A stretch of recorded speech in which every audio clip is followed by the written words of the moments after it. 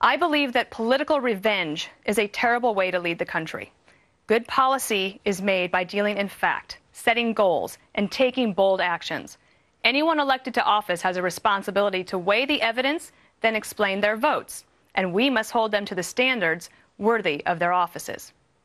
Now remember, in 2004, it was the Democrats who were wringing their hands.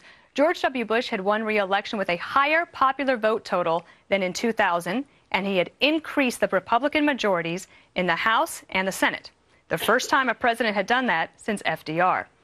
Yet the Democrats came back to win the House in 2006, the presidency, the House, and the Senate in 2008. There have been wild swings from one election to the next, and there will be again. So don't go wobbly now. Instead, go boldly forward to explain why you are right, because I believe you are.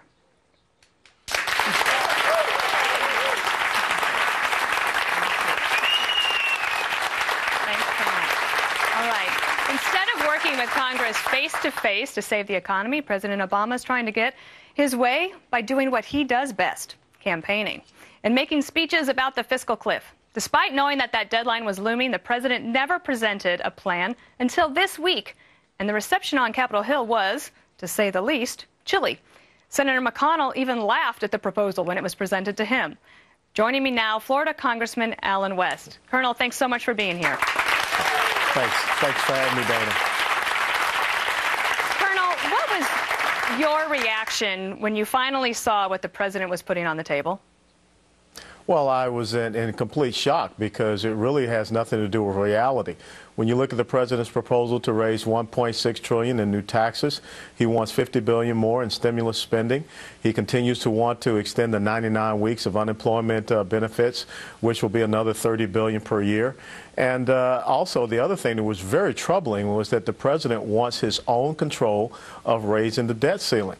So I don't think we have a president that is serious about getting our debt under control and getting our deficit, which is the federal government spending, under control, especially when you understand that we have FHA in trouble, we have the post office in trouble.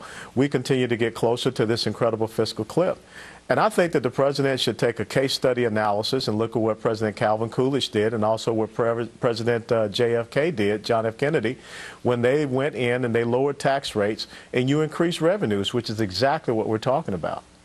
Did you feel like it was a bait and switch from President Obama, from what you had heard about in the campaign, which was light on the details? But that's one of the things I've heard from members of Congress, that they thought that, wait a second, that is not at all what you thought was going to happen. Yeah, you're absolutely right. What you see happening right now, Dana, is really the art of politics versus the science of good policy. And I think we need to move away from campaign mode, and we need to do the things that are going to stimulate economic growth and wealth expansion, not wealth distribution. When the president continues to be focused on the wealth distribution politic, which is something that President Thomas Jefferson talked against and also Abraham Lincoln, we're heading down the wrong path. And we're going to continue to see greater problems with our economy, more people push toward food stamps, more people push toward poverty, and our unemployment situation is going to get worse. And we have seen that recently with some of the numbers, the weekly job claims numbers coming out.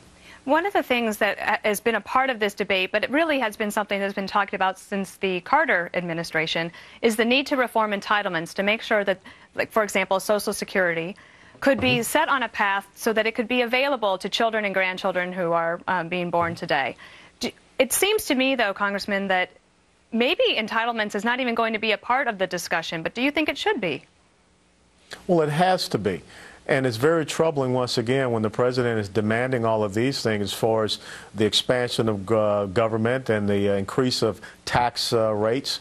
But he's not talking about the true drivers of our debt and our deficits, which is 62% on the mandatory spending side.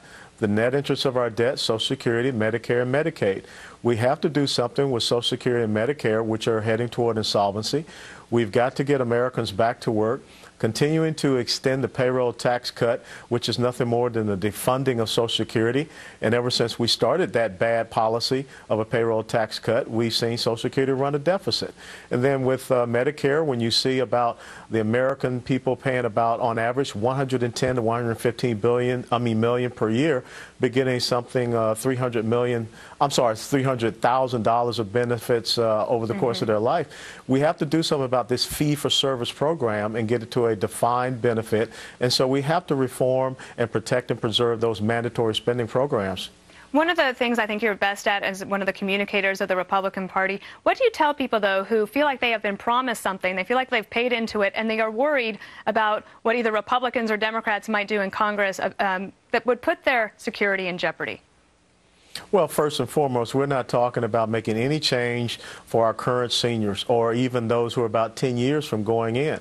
But we have to do something for someone like myself who is 51, or else those programs are not going to be there, because realize that we're talking about 10 to 12 more years of solvency between Social Security and Medicare. So we have to be adults. We have to be leaders and say we have a problem. We have to bring viable solutions to the American people for our future generations. Sir, we're very grateful that you joined us this afternoon. Thank you, Congressman West.